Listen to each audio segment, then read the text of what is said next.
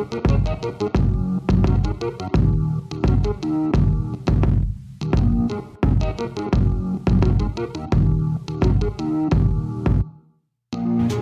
and welcome back to Warrior Radio. I'm Tony Baldwin, and today's episode I sit down with Dr. Jerry Brown, who is an anthropologist, an author, and an activist. Now, from 1972 to 2014, he served as founding professor of anthropology at Florida International University in Miami, where he designed and taught a course on hallucinogens and culture, which actually examined the use of psychoactive plants in various tribal and classical cultures. Now, Jerry and his wife Julie recently wrote a fascinating book called The Psychedelic Gospels. Now, throughout the medieval Christianity, religious works of art were used to illustrate lessons from the Bible to a largely illiterate audience. And throughout this time, churches in places like Turkey and places like England and France, they started to create religious artwork with psychoactive mushrooms within them. And by chance, Jerry and Julie stumbled upon one of these churches, which led them on just a journey to uncover some of these little-known psychedelic works of art throughout ancient European churches. And ultimately, they were really just looking to answer the question, what role psychedelics played in early Christianity. And, through these hidden works of art that I just talked about, and through the ancient Gnostic Gospels, which were actually some of the original ancient Christian texts that were only discovered just a handful of decades ago, all of this started to give clues that psychedelics may have played a major role in the earliest years of the Christian religion. So in this interview, we get into all this. Jerry shares the mysterious psychedelic artwork that he uncovered. He talks about Jesus' supposed experiences with psychedelics that's actually referenced in the Gnostic Gospel. And he gets into how the church just suddenly suppressed this information and just ended any type of psychedelic use in the religion. And we also get into various other civilizations and just the pivotal role psychedelics played in them. From the Rig Vedas of India writing about a powerful substance called soma, which dates back almost 6,000 years ago, to ancient Greece and a rite of passage involving psychedelics referred to as the Eleusinian Mysteries. We also get into ancient Siberia, how the practices that we know today of Christmas actually has its roots with reindeer shamans and their use of psilocybin mushrooms. So it's really, really fascinating stuff. Talking with Jerry, it was almost like talking to the Indiana Jones of the psychedelic world. With him sharing all these just mysterious stories from ancient cultures and his travels around the world and covering psychedelic works of art throughout, Europe. So this was really one of my favorite episodes to date, so I think you're really going to enjoy it. And if you do, be sure to subscribe to the podcast, Warrior Radio, give us a rating, leave your thoughts, and share this podcast with a friend. So with all that said, let's get into today's episode with Dr. Jerry Brown. Enjoy. For those that don't know, can you tell us who you are and what you do? Sure. My name is Jerry Brown, not the governor of California. I'm an anthropologist by training. I was a founding professor of anthropology at Florida International University in Miami for many years, from 1972 to 2014 when I retired. After my first LSD trip in the early 70s, I designed and taught a course on hallucinogens and culture, which I taught every year at Florida International University. And so became quite immersed in both the case studies, the literature about psychedelic use throughout history, which a lot of people forgot about when the acid wave of the 1960s hit. They didn't realize, even Leary, that there was even a Western tradition. Having had that background in 2006, when my wife Julie and I were on an anniversary trip to Scotland, we visited Roslin Chapel, drawn there by the Da Vinci Code book, which saw it as a possible resting place of the Holy Grail. While there, I discovered a psychoactive Amanita muscaria mushroom embedded in the forehead, sculpted into the forehead of the most prominent green man of Roslin.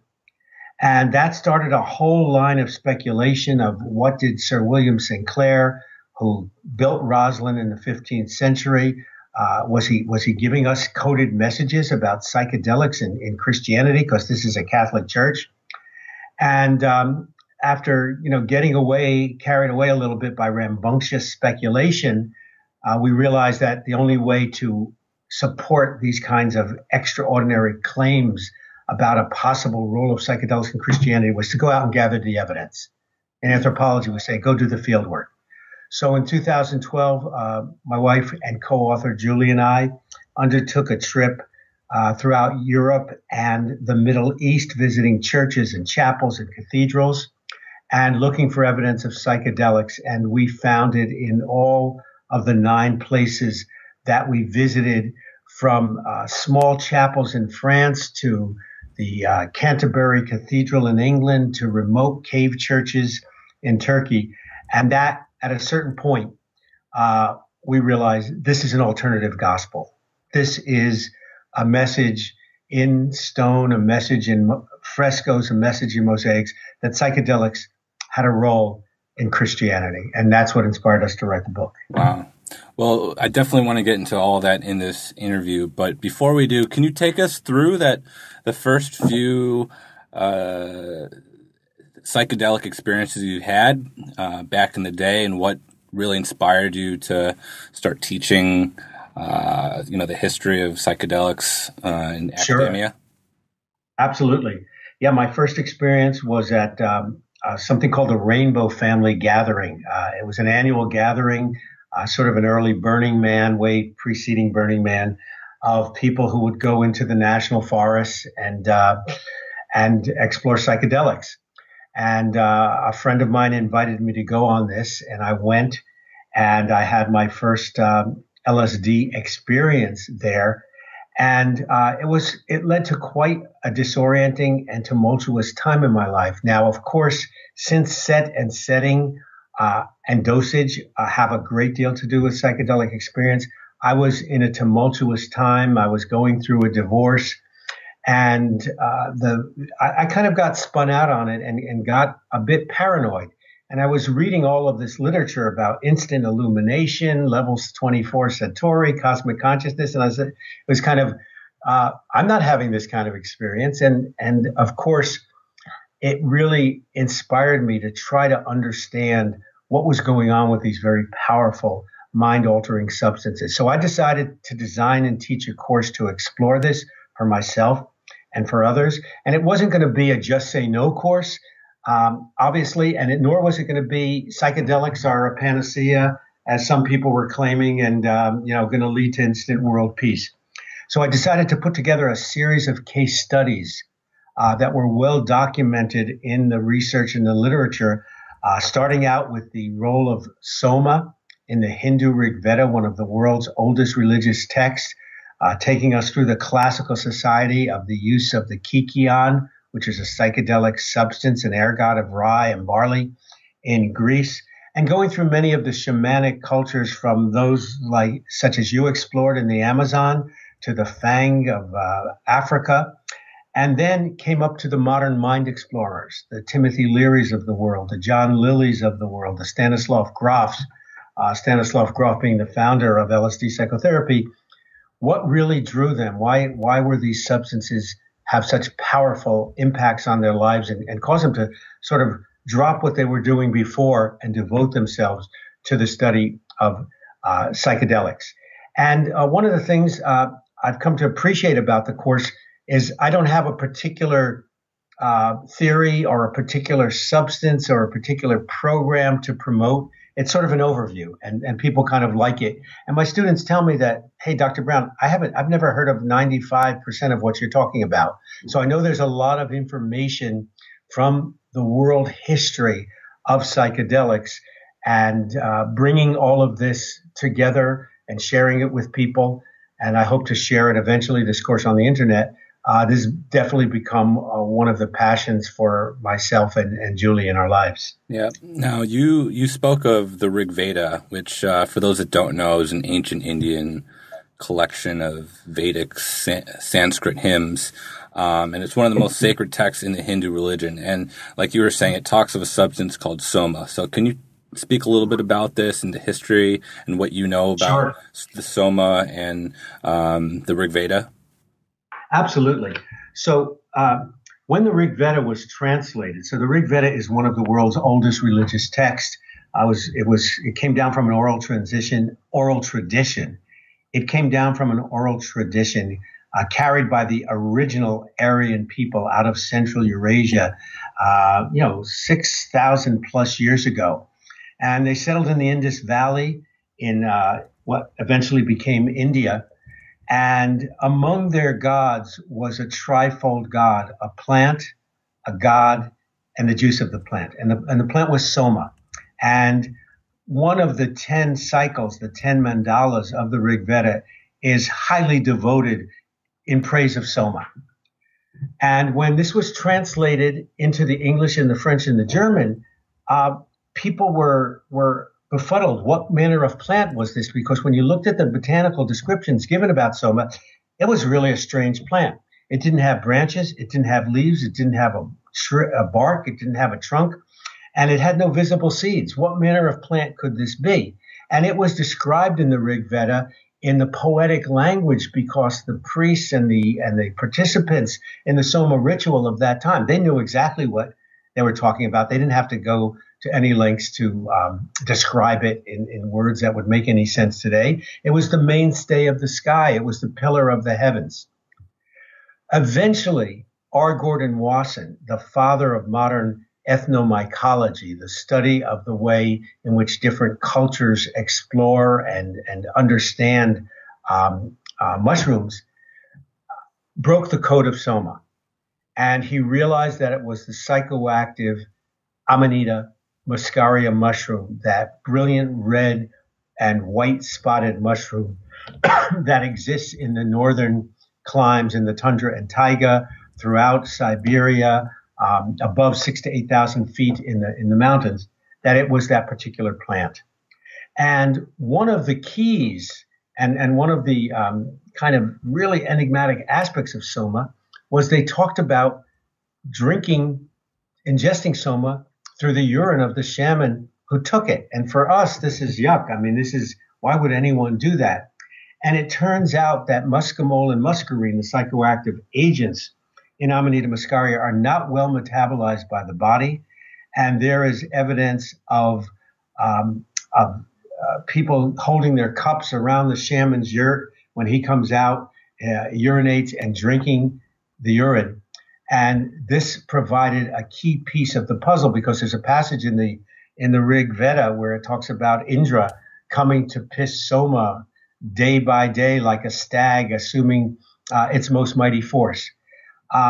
The reindeer herders use soma. They know about this tradition in Siberia. It is still practiced today. And the reindeer love soma. And we talk about this in a chapter in the book about Santa Claus, the reindeer shaman.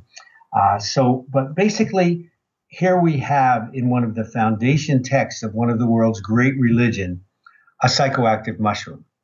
And this is a huge clue to the fact that before the modern era, before reading and writing, before we moved into a scientific worldview, that the knowledge and praise of this plant ran through cultures throughout Asia, throughout the Middle East, and it becomes one of the foundation studies for understanding the role of psychedelics in the modern world.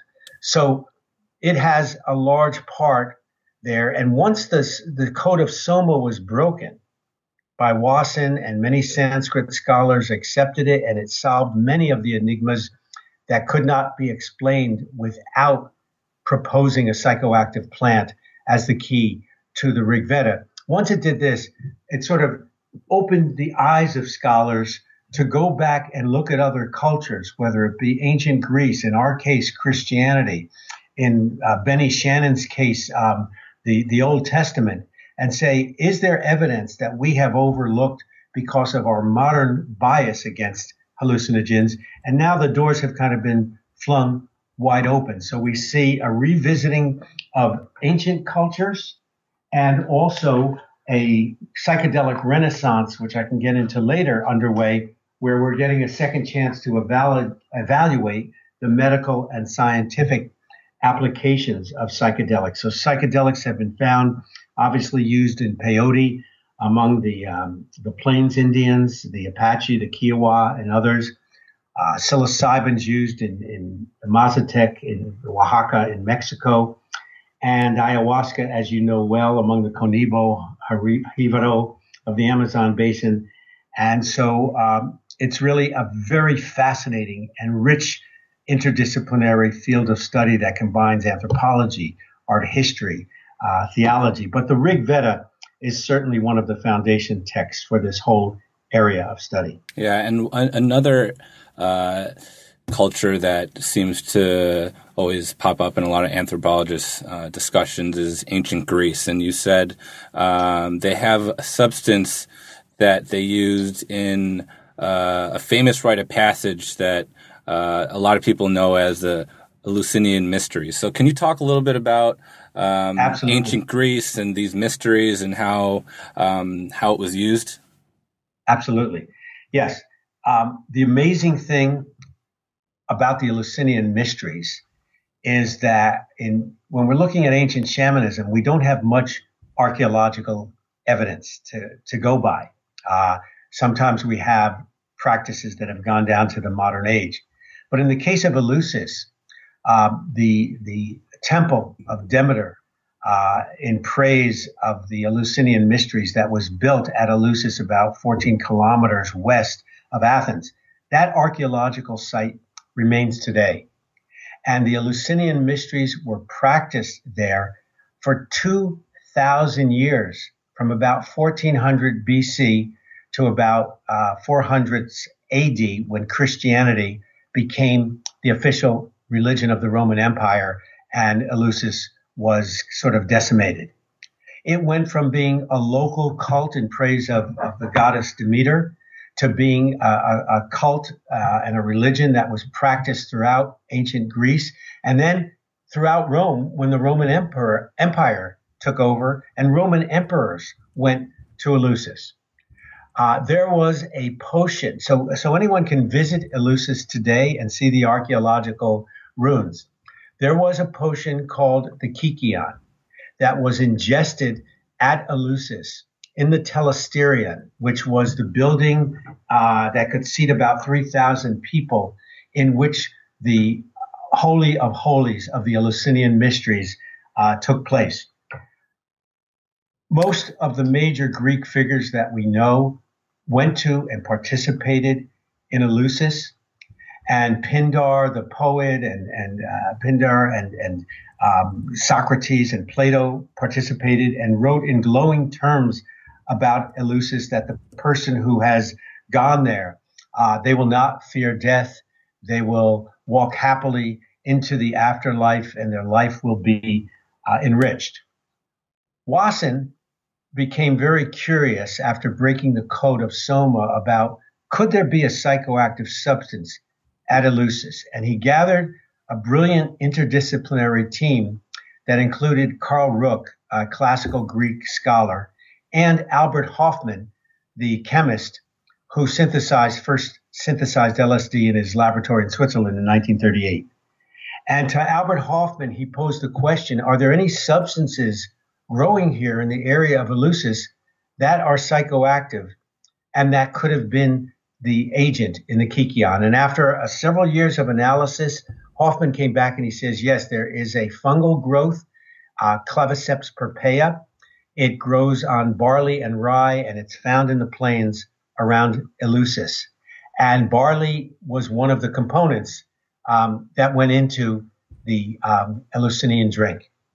So here we have something that is really the foundations of Western civilization are tied in obviously to the incredible explosion of intellectual and artistic and political capacity that happened in ancient Greece. And once again, we find a psychoactive substance there involved in those early years. Now in Eleusis, from what I understand, it was almost a rite of passage for a lot of people. They'd stay there for, a few days, few weeks at a time. From your understanding, what happened in that event? Sure, and you're absolutely right. It is a rite of passage in the true sense of the word, in that people would prepare. At one time of the year, they'd go through a series of rituals called the lesser rites, and then they would prepare to make the pilgrimage out of ancient Greece. And you can still see the sacred way that leads out near the Parthenon in ancient Greece towards Eleusis. The part of that road is still there. So they would, as initiates, sing and dance and go to Eleusis. They were prepared by the priests and priestesses. There was a family that kept the secrets of Eleusis, that lived on site. People were prepared for it. There were a number of other rites and rituals and bathes and ritual cleansings, and then they would be initiated on the high point of the Eleusinian rituals by the hierophants who would distribute the drink of the Eleusinian mystery. It was considered, and a lot of people think these things were suppressed even in the Catholic Church. And one of our main points is that secrecy is not suppression.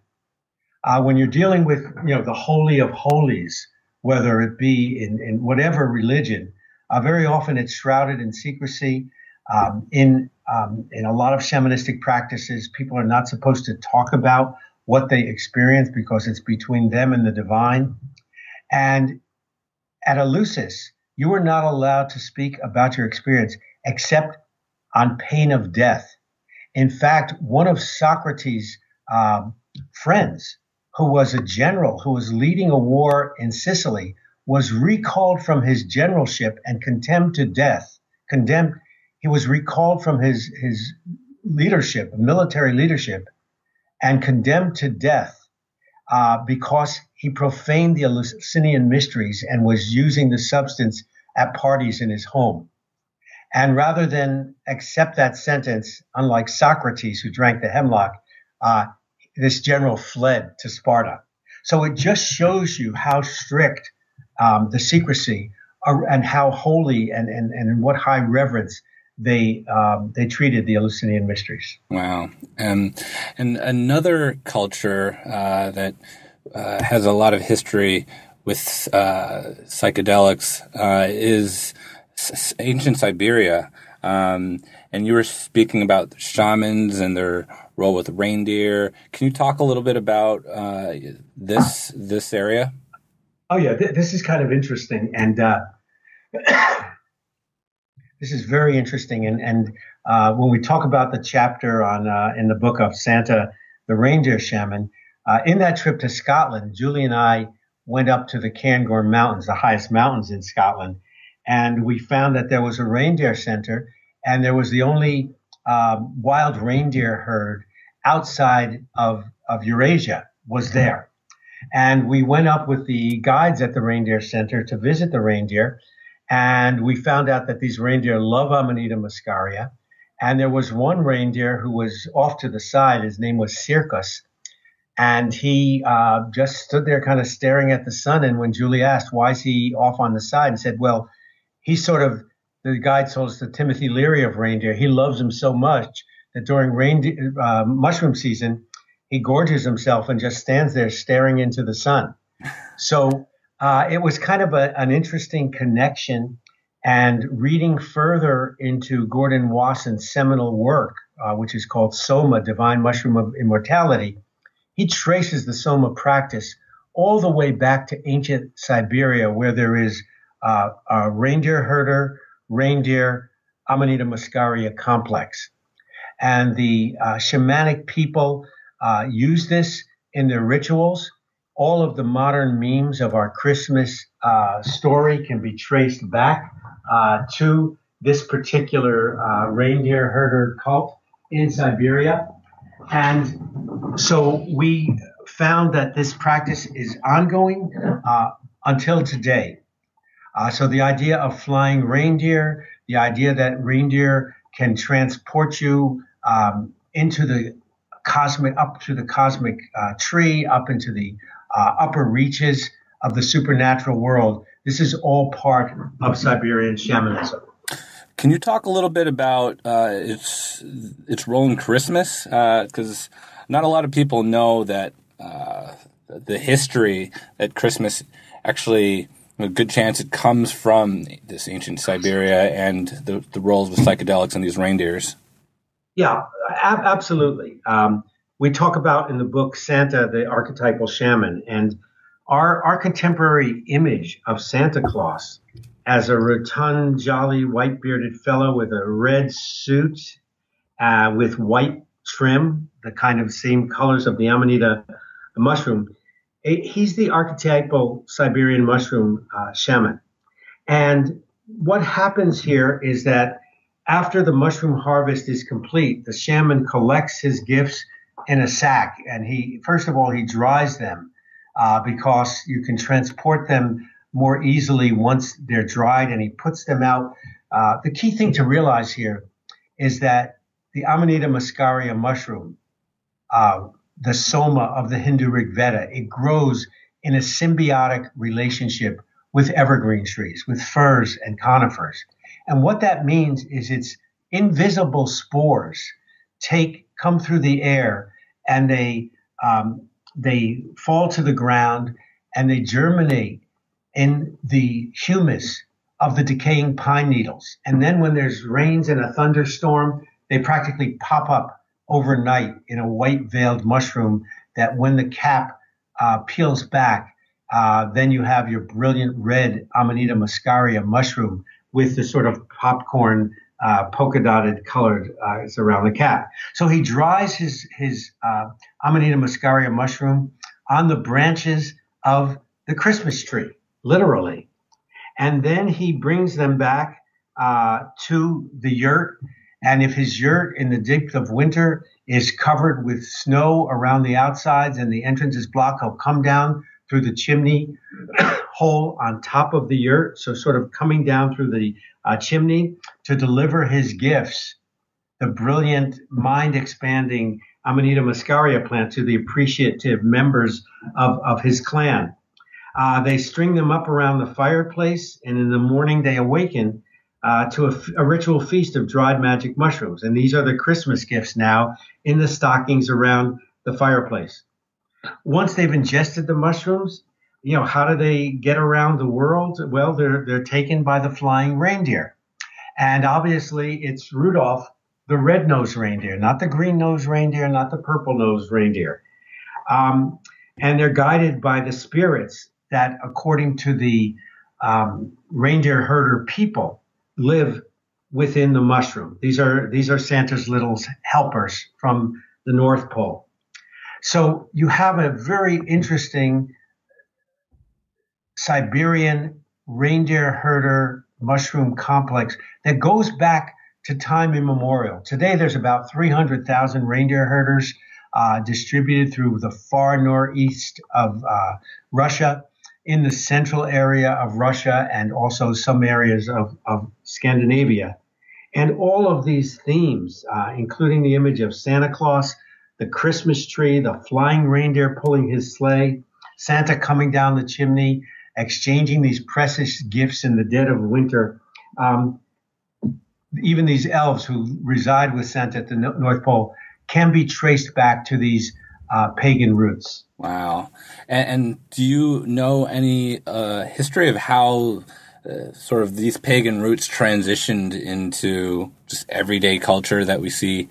How did sort of certain cultures take just certain practices of that without the psychedelics, and how did that translate into the Christmas that we know today? Well, what you have are vestiges in many aspects of mythology and culture. You have vestiges of ancient practices.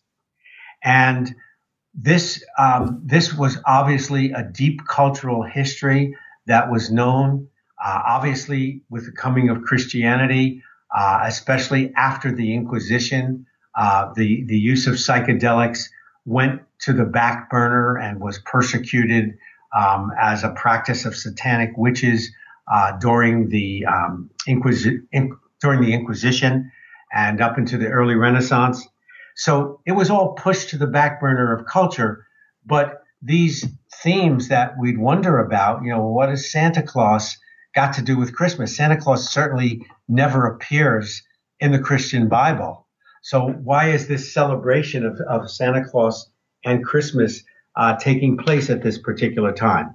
And what we find is that, and I can get into this more at a later time in our discussion, what we find is that Santa becomes Satan in Christianity, and the horned god, that shamanic figure of wearing the dancing shaman, wearing the reindeer robes and with the reindeer horns on his head, he becomes the horned god of Satanism. So we see a real reversal, a cultural reversal that takes place here, and that sort of colored throughout the Western tradition until modern times, and obviously even into the 1960s, are images of psychedelia in the Western world. Wow. Now, a lot of your work was first research from the work of Gordon Wasson. And for those that don't know, he was one of the founders of the 60s psychedelic movement. And like you were saying, he was the father of ethnomycology.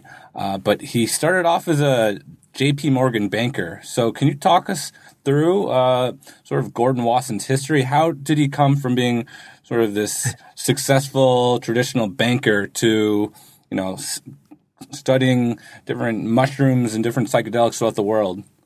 Well, for your listeners, this is absolute proof of you never know where life is going to take you.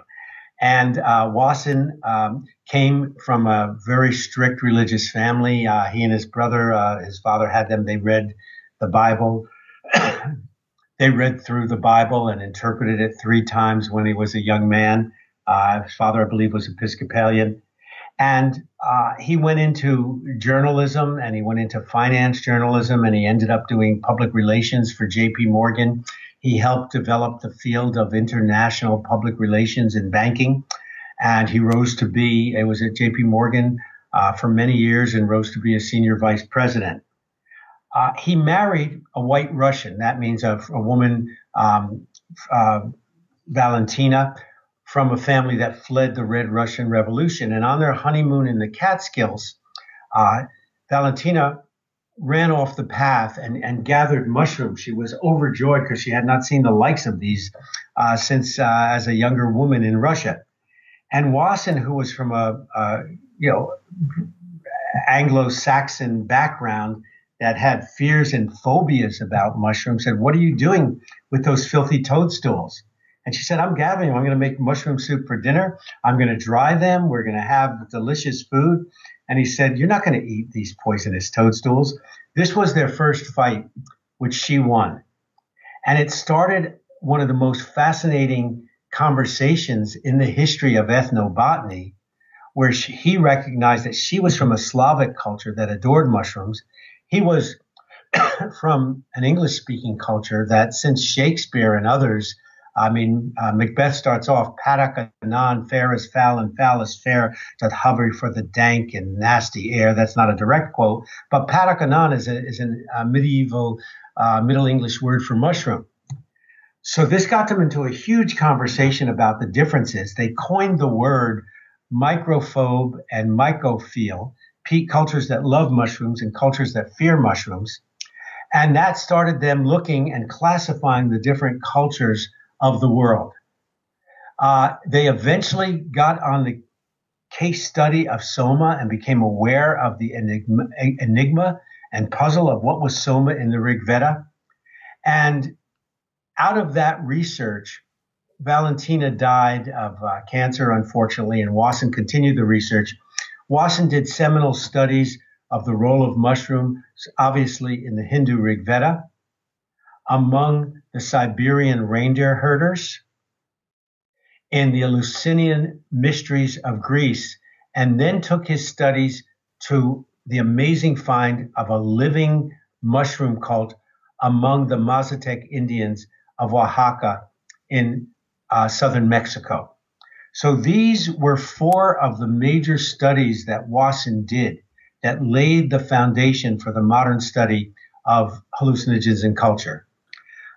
In the process, Wasson did become one of the unwitting founders of the modern psychedelic movement because his work made it respectable to study and explore mushrooms. And some people, it sort of laid the intellectual foundation and also, unfortunately, inspired a lot of people to go visit Oaxaca, Mexico, in search of magic mushrooms. And people as distinguished as the Beatles and Bob Dylan even made that journey, much to the detriment of the indigenous community in Oaxaca. Yeah, and he was really famous for this. Like you were saying, people like the Beatles came there, and lots of other famous musicians went there. And there was a healer named Maria Sabina that was really popular. Can you talk a little bit about just the Oaxaca culture, Maria Sabina, and Mexico's history with magic mushrooms? Sure, absolutely. That history goes all the way back and predates the Aztecs, and it was well documented in Aztec civilization. We have a picture in our book called The God of the Flowers, or the Prince of the Flowers, which is a statue found on a hillside around Tenochtitlan, the Aztec capital, which is decorated, a stone figure decorated with psychoactive plants. So it was well known as part of Aztec prophecy and shamanism, and not only among the Aztecs, but among the Maya, among the Huichol, who went on an annual peyote quest. So it was well known there. Wasson eventually got word that there was a living magic mushroom culture thriving among the Mazatec of Oaxaca. And he made a journey, I think his first trip took place in 1955, and he was introduced to Maria Sabina, a Mazatec shaman woman, who, at the urging of the official, the public official, the local political official, invited Wasson to participate in her all-night healing ceremony. And Wasson was there with a photographer who came down with him from New York to document this. Maria Sabina invited him into this ceremony. He had a life-changing experience. He called it a soul-shattering experience, where he actually realized you could experience the divine, you could experience infinity through psychoactive mushrooms. She asked him and beseeched him not to publish photographs of the ceremony, to use it only for his own private use and his friends. And in one of the saddest parts of this whole history, he violated that trust. And he published her photograph in Life magazine, which was a very popular magazine in the 1950s. And that led to all of these spiritual seekers inundating Oaxaca. Maria Sabina went through very difficult times because the other people in the community felt she had betrayed the secrecy code of the magic mushrooms. And even though she was at that time a recognized and powerful shaman because she had used these mushrooms to cure her sister who had been deathly ill and to cure many people, it was a violation of a taboo. So it was one of the things that to me is one of several black marks on Gordon Wasson's otherwise illustrious career. And however, he said, look, if I can prove that there are descendants of the Siberian reindeer people who migrated across the Bering Land Bridge back some 15, 20,000 years ago, and when they lost access to Soma, which grows up in the mountains, they looked for other psychoactive plants because this was an essential portal to the supernatural world that is the key to shamanism. And if I can find a living mushroom cult, it's proof of my theory that there was a pervasive role of psychedelics or entheogens, plants, sacred plants that generate the divine within, that these plants were pervasive throughout the ancient world. And there are some cultural islands, living cultural islands of them that remain today. So Maria Sabina is both one of the most important studies that he did, but also one of the more tragic studies. In fact, he recorded her mushroom velada, which took place in the Mazatec language, and it is published today and available on CD at Folkway Records, with liner notes which show you the Mazatec, the Spanish, and the English translation of her ceremony. And it's one of the greatest works in this area in anthropology. So the Mazatec community is now today alive and well and thriving.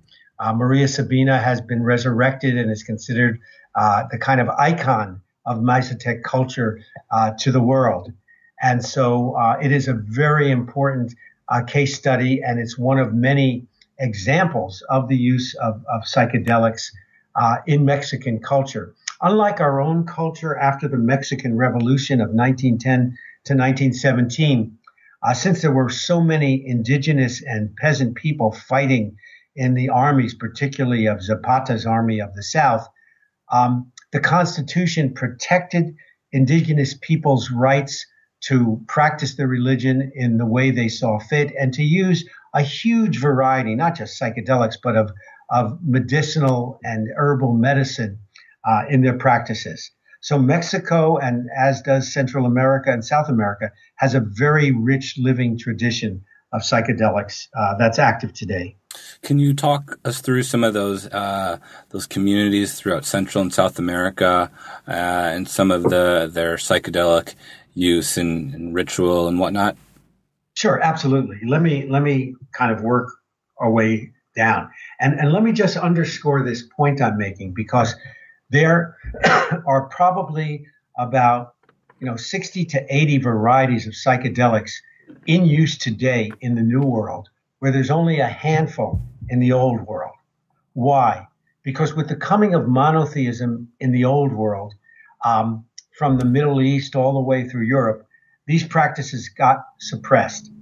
But in the New World, once people lost access to soma, and I want to make this important connection of the reindeer herders and other people who use soma coming across the Alaska Bering Land Bridge and looking for other substances that would transport them, that would be a portal into the shamanic world of the supernatural.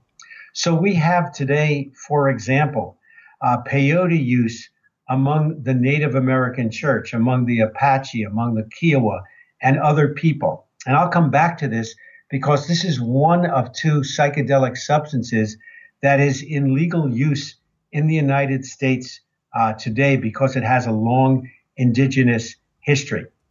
We have psilocybin use among the Mazatec of Oaxaca, and there's also evidence that it was used among the ancient Maya. We have ayahuasca, obviously, among the Conibo, the Jivaro, the Shipobo of the Amazonian basin. And these are some of the most prominent. You have San Pedro cactus, which is used in the highlands of Peru. And these are some of the more well-known and pervasive substances that have been used throughout the New World. Now, I'd love to get into all those separate cultures and their psychedelics, but fortunately we have just a limited amount of time, so I'd love to just get into the Christianity side of things. Now, Gordon Wasson, did his sort of studies extend to Christianity at all? No. And that is a major finding and a major question of our book. The one of the things, and there's a chapter in our book called The Battle of the Trees. And Wasson saw in a church of Plain Couralt in the center of France. It's a small chapel, actually. It's 60 feet deep by 20 feet wide. And there in the temptation scene of the Garden of Eden is a huge Amanita mushroom. And there are, for your listeners, there are about 24 colored plates that show original photographs, all taken by Julie, of psychoactive mushrooms in Christian art, in frescoes, in ceiling paintings, in sculpture, in mosaic. In this one, you see Adam and Eve standing side by side. In between them is a giant Amanita mushroom with the very precise white dots etched into the cap. And the snake is wound around the base of the mushroom, offering a mushroom cap to Eve. And Adam and Eve are covering themselves not with fig leaves, but with Amanita mushroom caps. Wasson saw this in 1952, and he fled. He never pursued his powerful theory about the role of entheogens, sacred plants that inspire the divine within, into Christianity. He never took it past the portals of Christianity. He never took it into the hallowed halls of Christianity. And this was a tremendous puzzle because Wasson, he scoured the world for evidence of psychedelic in ancient cultures, from Asia to Latin America to Europe, obviously. Why did he stop? Had he gone just a little further down the road to the Church of Saint Savin, he would have seen in the creation scene a mushroom, obvious mushroom, side by side with a pine tree. Obviously, these ancient artists and these Benedictine monks, obviously these ancient artists, Christian artists, and Benedictine monks who made these drawings knew the difference and showed us they knew the difference. And so we decided Wasson said, look, mushroom use in the Old Testament ended 1,000 years before Christ. End of story. And because he was the preeminent authority on mushrooms in religion, it kind of closed the door for the study of Christianity. Well, we decided that the real way to honor Wasson is to follow his theory no matter where it went. And as we traveled from Canterbury Cathedral, Roslin Chapel, as we traveled into churches and chapels in France to Chartres Cathedral, into ancient churches of Aquileia, 300 AD in Italy, we found evidence of psychedelic mushrooms there. And eventually, we finally uncovered the secret of Wasson's greatest mystery. Why didn't Wasson pursue this theory? Was he afraid? Was he afraid of the power of the Vatican? Was it out of respect for his father as a minister? Was it out of respect? And it turns out that R. Gordon Wasson was that J.P. Morgan in those years represented the Vatican. They were a banker to the Vatican, and that's why we have a chapter, Tony, called The Pope's Banker. And Wasson was their emissary to the Vatican and, in fact, had audiences with the Pope. Wasson, and this is documented by colleagues of Wasson who worked with him at J.P. Morgan, who were interviewed in a book called Sacred Mushroom Seeker, which was a book of tributes to Wasson. So we're not making this up. It's very well documented. But Wasson never discusses this ever in any of his writings. And it's sort of like saying that, one of the major climate deniers, it all of a sudden turns out that he's been on the payroll of Exxon for 20 years. I mean, it just throws into question everything Wasson wrote criticizing other people who said there is a holy mushroom theory in Christianity. So we have the utmost respect for everything that Wasson accomplished, but we also feel that our work is an extension of Wasson and takes it into areas that really needed to be studied to show not only is there an ancient cultures and Greek and Hindu tradition with soma, but we have it in our own Judeo-Christian tradition.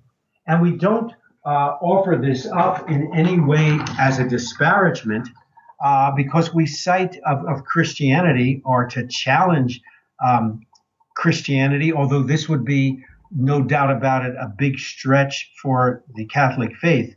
But we quote in our book Catholic brother David Stendhal-Rast, who is of the Order of St. Benedict. And he says, if we can encounter God through a sunrise seen from a mountaintop, why not through a mushroom prayerfully ingested? So we hope that our book will open up a dialogue with the Christian community to say, look, there's a part of your roots here that's very well documented in the artwork of Christianity. And art was the Bible for the illiterate throughout the early and high Middle Ages. And Christian fathers left this documentation of the important role of psychoactive plants in accessing the sacred. And it's time we acknowledge that and re-engaged with that part of our Judeo-Christian history. Now you said your journey started in the Roslin Chapel in Scotland, where you saw that Amanita muscaria sculpture. Can you talk a little bit about what happened once you saw that and some of the other notable chapels and pieces of art you came across throughout Europe? Absolutely. So the first thing that happened was we not only saw that, but we saw a clue at Roslin that pointed us to Ezra 2 in the Old Testament, that a clue that William St. Clair left there in Latin that led us back to Ezra 2 and led Julie researching into Ezra 2, which was obviously a description of a psychoactive experience that happened to Ezra in the Bible. So this started us down a road of speculation. Look, if this is here in a Catholic church, how much more is out there waiting to be discovered? And just by this twist of faith that I had this background in ethnobotany and I knew this plant for what it was and could recognize it, did I see something that had sat there for 500 years, and Roslin is extensively studied, I mean, through the Da Vinci Code and through many associations with the Templars and secrets of the Bible, etc. It had not been discovered before. So it led us to the question of what else is out there. And as a scientist, as a research-based scientist, I know what Carl Sagan said, that extraordinary claims require extraordinary evidence. And if we were going to make any postulations or hypotheses about Christianity, which we knew would be highly controversial, we better have strong evidence to back it up. And we found strong visual evidence at Roslin Chapel. We went to Canterbury Cathedral in England, where in an incredible illuminated manuscript called the Great Canterbury Psalter, there are images, dozens of images of psychoactive plants. And the cover of our book shows an image of God creating plants. It's the third folio. It's the third painting in this painted manuscript, this painted Bible from Genesis. And God is actually there creating 4 psychoactive plants. So that was a stunning discovery. We went to Plaine Corault in the center of France and to the nearby Abbey of Saint-Sauvin, which is about 5 miles west of Plaine Corault in central France. And we found other images of distinct species of psychoactive mushrooms. And then we traveled to the Church of St. Martin of France, which is about 2 hours east. It's a small parish church. And there, as we walked into the choir, there were it's a masterwork. I mean, the angels, the life of Christ, the drawings are magnificent. And these were restored to their original form. This is from about the 12th century. And there, in an image of Jesus entering Jerusalem on the ass, the joyful youth who are greeting him one of them is holding on to a giant mushroom cap, and there are 5 distinct, large, silk-tan psilocybin mushroom caps. As Jesus moves and as you follow the choir wall to the towers of Jerusalem, the youth are cutting down giant mushroom caps on the top of the towers of Jerusalem, and this is right over the Last Supper, where you have mushroom caps on the table. The same kind of knives that are used to cut the mushrooms in the other images are there. And this was, Tony, where we had our aha moment and saying, this is a psychedelic gospel. This is an alternative gospel. It's different from the canonic gospels in the Bible. It's different from the Gnostic gospels. And it's a gospel in art. And art was the way in which the clergy communicated to the pagan royalty and to the faithful in the Middle Ages. We went on to St. Michael's Church in Germany, and here were bronze doors like over 10, 15 feet high, a Christ column cast by Bishop Bernward, who was a metallurgist, a mathematician. He founded a church. He was a tutor to the Holy Roman Otto, the Holy Roman Emperor, and he was eventually sainted. And the reason I emphasize all of this is to say, look, this is not some hippie cult of renegade priests who were practicing a mushroom cult deep in the forests of central France in the Middle Ages, far away from king and the church. This is in the highest echelons of Christianity. And he sculpted it, he cast it into the bronze figures, and the mushroom images are so clear that ethnobotanists can tell these are liberty cap mushrooms. They can tell what species of psilocybin is actually being depicted. And his descendants, 200 years later, they drew a Jesse tree, which shows psychoactive mushrooms growing in Eden. So this was really an aha moment for us at St. Michael's Church in Germany. We went on to the Basilica of Aquileia, way in the northwestern corner of Italy near Trieste.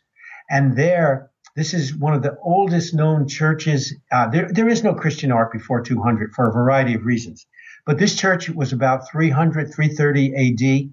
And there you see Amanita muscaria mushrooms in the celebration chamber of the church. And they're very clear and distinct Amanita mushrooms, and they are magnificently depicted in these colorful mosaics that you can see today. In fact, what happened was the floor of the church was covered over about 1400 years ago, and then it was rediscovered. And then they saw this incredible, it went the length of the church, these magnificent mosaics that are now a UNESCO site that you can go and visit.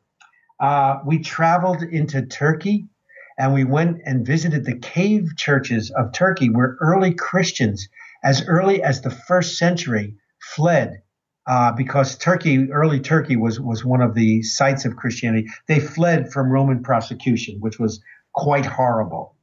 And there we find mushroom images in the dark church of Turkey, in the cave churches of the El Hara Valley. Obviously, because of the early Christians were Jews, not to create an injunction against having graven images. The poor don't make religious art and certainly don't build churches. So there is no datable Christian art before 200 BC. So in this case, we actually went back into the New Testament and into the Gnostic Gospels, and we looked at them now with what I call soma eyes. And we said, do we find evidence? How do we explain things like Jesus saying, he that eateth of my flesh and drinketh of my blood dwelleth in me, and I in him. Whosoever eateth of my flesh and drinketh of my blood hath eternal life, and I will rise him up on the last day. This is in the New Testament Gospel of John 6:51 to 56. Is Christ talking about cannibalism? Obviously not. The Romans and the Jews alike would have found this repulsive. We believe that he's talking about the original Eucharist, which was a sacred psychoactive plant. And there's an incredible passage in the Gnostic Gospel of Thomas. These are the Gnostic Gospels, which are said to be the true stories of the living Jesus Christ, where Jesus says to Thomas, I am not your master. Because you have drunk, you have become intoxicated from the bubbling spring which I have measured out. He who will drink from my mouth will become like me. I shall become he, and the things that are hidden will be revealed to him.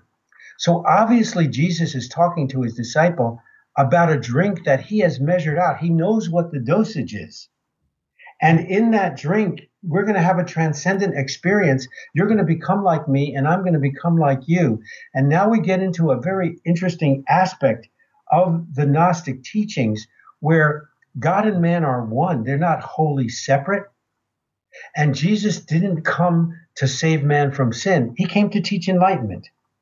So I know this is extremely controversial, and we ask people to look at our book, evaluate the evidence, look at the pictures, read the analysis, and look at it with an open heart and an open mind, and hopefully with fresh eyes. Now, these are coming from the Gnostic Gospels, and it's much different from the traditional Bible that most know today. Can you talk a little bit about the history of where these texts came from and how they point towards, visionary plans and whatnot? Sure. Obviously there were many different interpretations of early Christianity and the formalization of the canon Gospels at the Council of Nicaea and other councils throughout history. That was a process of consolidation of what would be the true faith and what would be the true Gospels. The Gnostics were persecuted by about 200 AD on, once Orthodox Christianity started to assume theological and religious power. So these Gnostic Gospels were buried because these books were ordered to be banned. The people who practiced Gnosticism were persecuted, and these Gnostic Gospels were buried in the sands of Egypt near the town of Nag Hammadi in the Upper Nile. And they lay buried under the sands, these scrolls, for about 1,400 years until some Arab shepherds discovered them quite by accident around 1945 when they were looking for firewood or for peat for firewood for kindling. And they broke open this large earthen jar and found these scrolls. Believe it or not, some of them were burned at home by their mother for firewood, for fire. But they eventually made their way to the Coptic museum and libraries in Egypt, and people recognized that these were another gospel. And some of them were similar to the canon gospels of the Bible, but some of them were very different, showing a different interpretation that God and man are not separate, they're one, that Jesus did not come to enlighten people from sin, and that the kingdom of heaven is within. And Jesus has said this in the Bible. Lo, look not here. Lo, look not there. The kingdom of heaven is within you. And he also had one teaching, a secret teaching for his disciples. And he said, to you is given the truth, but for them, I speak in parallels to the masses. And in the Gnostic Gospels, they talk about, for example, in the Gospel of Philip, that there was an initiation, a mysterious initiation, an anointing of the initiate with chrism, the concentrated oil. And it's because of this chrism that Christ has his name, Christos, the anointed one. And the Father anointed the Son, and the Son anointed the apostles, and the apostles anointed us.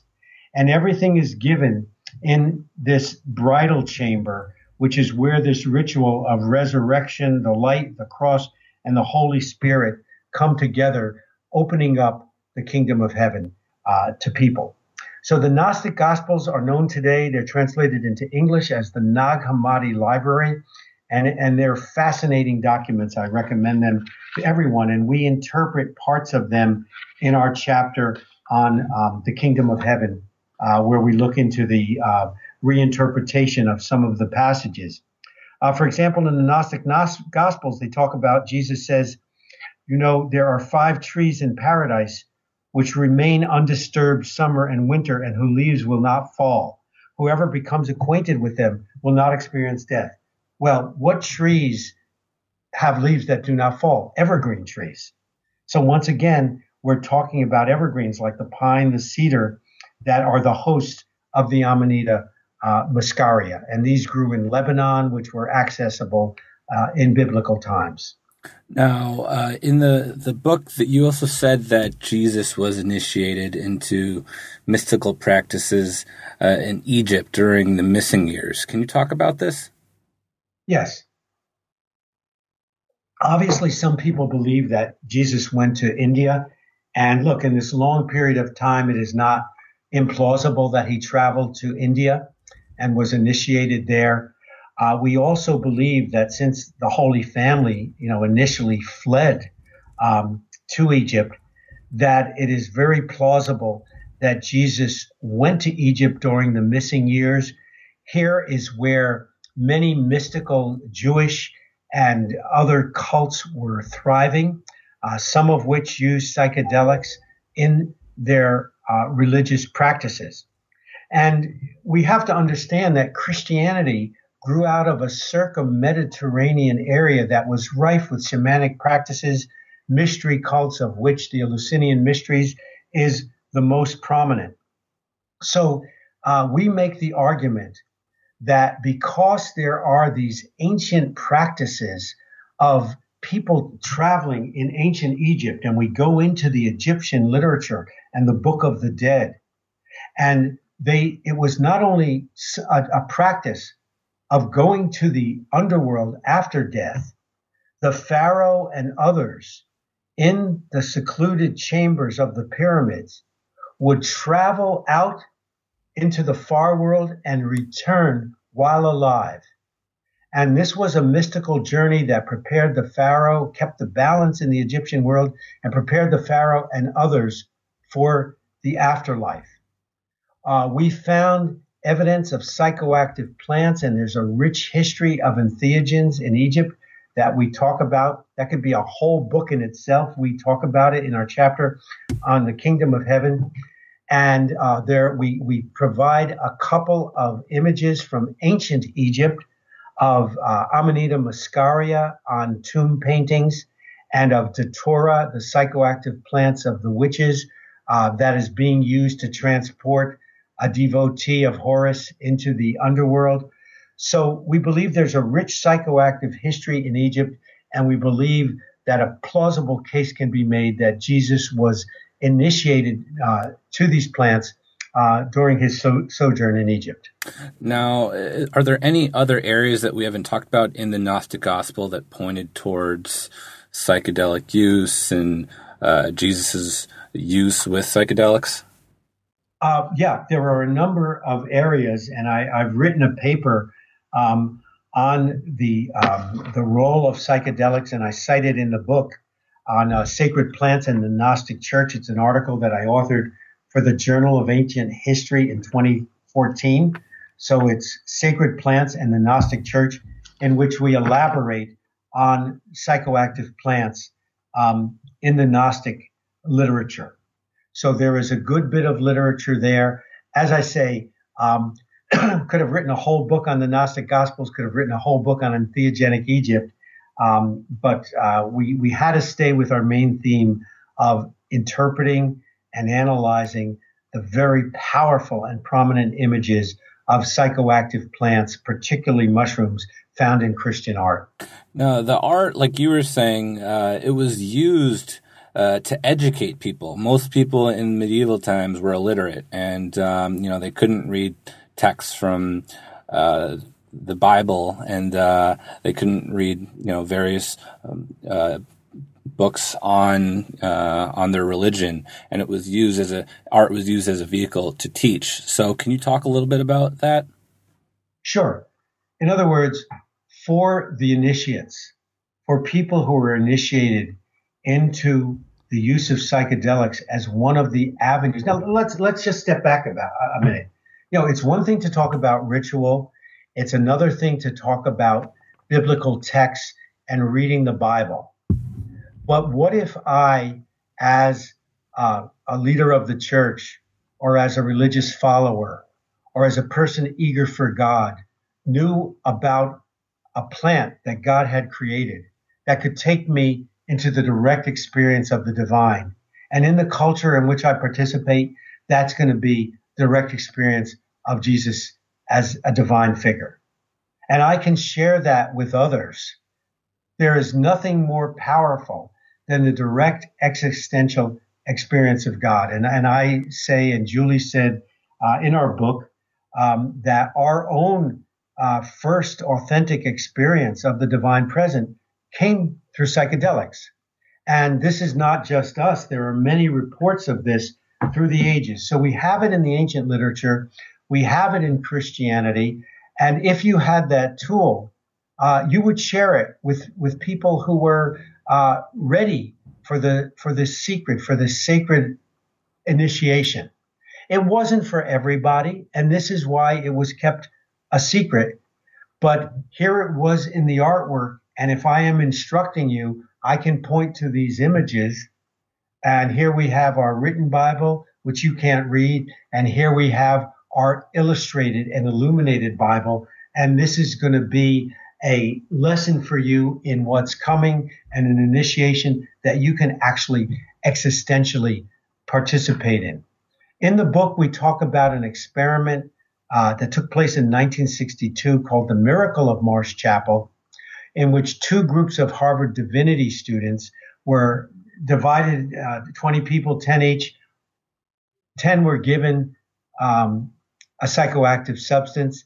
10 were given niacin, B12, which makes the body feel flushed.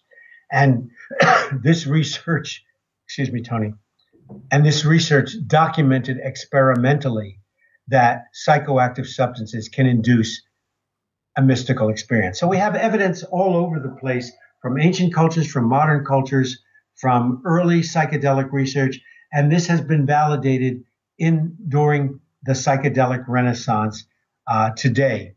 So it is a very plausible line of argument. And when you see all of this other evidence, we introduce the possibility and plausibility that this also extended to early and medieval Christianity. Now, at some point, the imagery in Christianity art of mushrooms just disappeared. Can you talk a little bit about sort of the church's role in suppressing some of this information and ending a lot of this art that was created? Sure. So essentially what happens is that with the coming of the Inquisition, and we have in a chapter here, we say, look, what does St. George the Dragon Slayer, the Black Plague, and the witches have to do with each other? And it was after the horrible Black Plague, the most devastating disaster in human history, that killed about a third of the population of Europe. Some people say up to 60%, between about 1348 and 1352. The church could not protect people from the Black Plague. So they blamed it on the witches.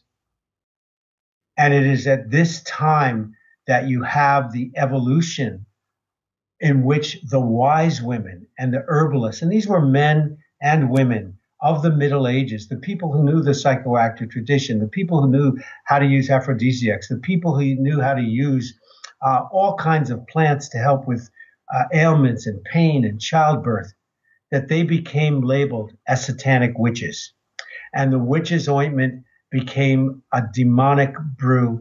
And after the papal bull declaring witchcraft to be a heresy punishable by death, this is when the chill kind of falls over the whole role of psychedelics in European history. And that's where, look, the art could not be erased, but certainly a message went out from the Vatican that these kind of now pagan images would not be tolerated. So it is at that point that the break takes place in the use of psychedelics in the Western tradition from Eleusis all the way up through Judeo-Christianity. Now, for those that want to know more about psychedelic history and its role in a lot of ancient cultures, or just generally want to learn more about psychedelics, are there any good books that the layman could read, or is there any great documentaries that you would recommend? Sure. Absolutely. We have an extensive bibliography in our book. It's a great place to start. We have blogs about these topics on our website, so you could go to www.psychedelicgospels.com, www.psychedelicgospels.com. Our book is available on Amazon. If you just Google Psychedelic Gospels under books on Amazon.